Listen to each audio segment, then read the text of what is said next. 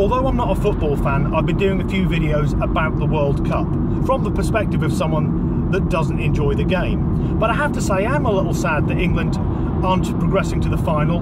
Yesterday they were beaten by Croatia, and I'm given to understand this was, in the last few minutes of extra time, Croatia, what everyone's telling me is a lucky goal. Now, I didn't see any of this. I was actually watching Rizzoli and Isles, and if you're not familiar with that programme, it's a detective drama mainly featuring Angie Harmon looking fit as fuck and occasionally shooting people.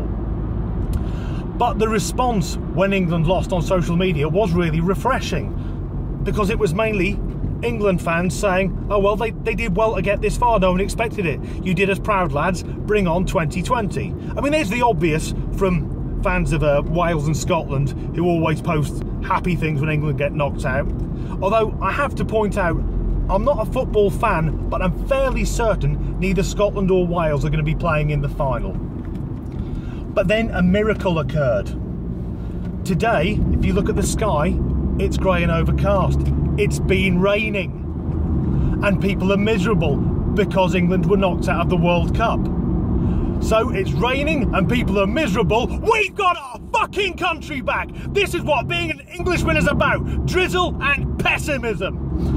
Besides which, I was getting a bit sick of this fucking heat wave, because I'm a metalhead. That means I'm duty bound to never leave the house unless I'm wearing all black, and fuck has it been hard work.